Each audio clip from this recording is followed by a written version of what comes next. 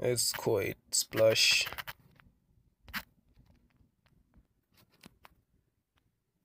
Okay, in this project, let's add another activity.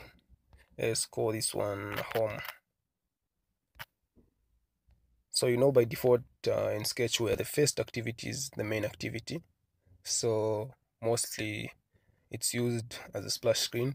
But if you want to change the launch activity, you can always do it and put another activity as a launch activity. So let's change the launch activity from main activity to home activity. To do this in Sketchware Pro, simply go to menu, go to Android Manifest, then you'd see where it's written launcher activity. So just select there, then change the activity name to the activity that you want to be the launch activity. So in this case, I've got two activities, main activity, which is currently the main launch activity. We're going to change it to home. So just write the name without the extension and save this. And let's just add something in home activity just to prove that we are really in home activity.